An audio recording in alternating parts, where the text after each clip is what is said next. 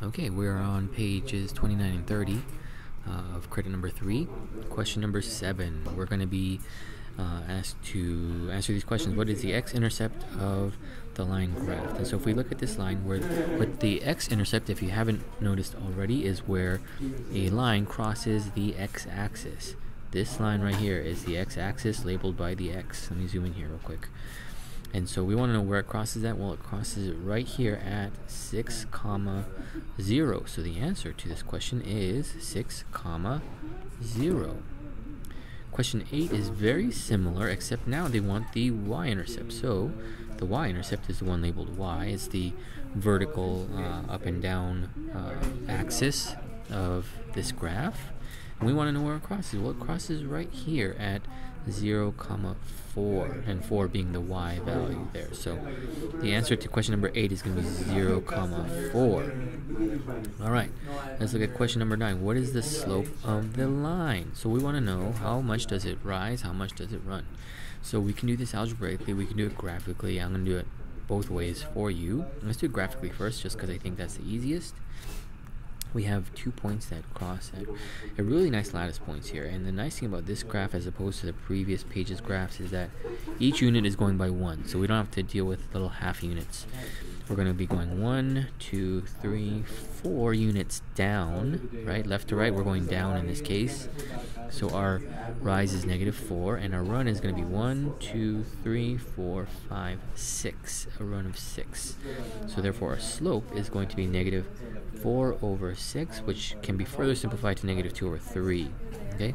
Now we're going to do this algebraically, and hopefully we'll get the same answer. So let's try that. And we're going to use the intercepts to find the slope. And again, let's refer back to the slope formula here. We're going to take y2 minus y1 over x2 minus x1, and the points that we had were 6, 0 and 0, 4. So let's label these. I'm going to call this point 1 and point 2, and so therefore this is going to be x1, y1, and then I don't know what I was doing there, x2 and y2. So let's go ahead and plug these in. Y2 is going to be 4 minus y1, which is 0, and then x2 is going to be 0 minus x1, which is 6. So if we go ahead and do that, 4 minus 0 is 4, 0 minus 6 is -6, and if we simplify that, sure enough, we do get the same answer, -2/3, right? So whether you do it algebraically or graphically, you should end up with the same answer. Okay, question number 10 and 11, same thing. What's the x-intercept of the line graphed? Well, let's take a look. And if we, what really doesn't help us is that it doesn't go through the lattice point. And I have the answer key right next to me, but if you got this wrong, I wouldn't blame you. But basically, they want you to know that it's supposed to go through that point, and it doesn't really go through that point very well, does it? So anyhow, the x-intercept is supposed to be 6, 0, and the y-intercept's a little bit better, right? It does go through here, so we're okay with that, -0, -3. So let's fill those in. This is supposed to be 6, 0. This is supposed to be 0, -3. And then let's do this graphically first. So if we draw this triangle here, left to right, this line is trending upwards. So we're going to go up 1, 2, 3 units. So this is a positive rise of 3, and a run is going to be 1, 2, 3, 4, 5, 6. So the run is 6. So the slope is going to be 3/6, which when we simplify is going to be 1/2. Excuse me. So let's verify whether or not this is true with finding the slope algebraically. So again, just out of habit, here's the slope slope formula. Y2 minus y1 equals x2 minus x1, and my 2 points I'm working with are 6, 0 and 0, -3. So this is point 1, point 2. Okay, so let's see, x1, y1, x2, y2. So let's take y2 first, which is -3, minus y1, which is 0, over x2, which is 0, minus x1, which is 6. And if we do that, -3 minus 0 is -3, 0 minus 6 is negative 6, and since we have two negatives, they're going to become positive there. And if we simplify 3 over 6, we get 1/2, which is basically what we got up here. It is the same answer. So we have verified that those are true as well. So that was page 29. Let's move on to page 30, where now we're going to be interpreting slope. What does this mean in light of a context? So I'll let you read explain 3 on your own, but jumping into explain 1, the table below shows the distance that a group of hikers has traveled from the start of the trail. So if we take a look at this, I know it doesn't say it, but one we can call the x values, the other one we can call the y values. So let's just call this the x values and y values just to be able to keep it straight. But in the context, the x values are the time that's being tracked, and the y values are the distances in miles that are being tracked. So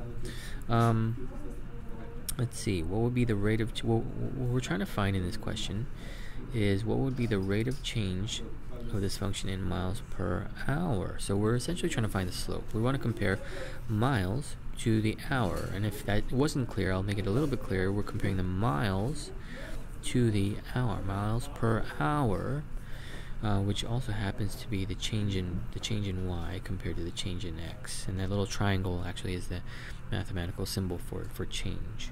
So let's take a look. How much is it changing each time for the y values and for the x values? X values is changing by what looks like it's adding 2 each time, right? So it's a positive 2 change here.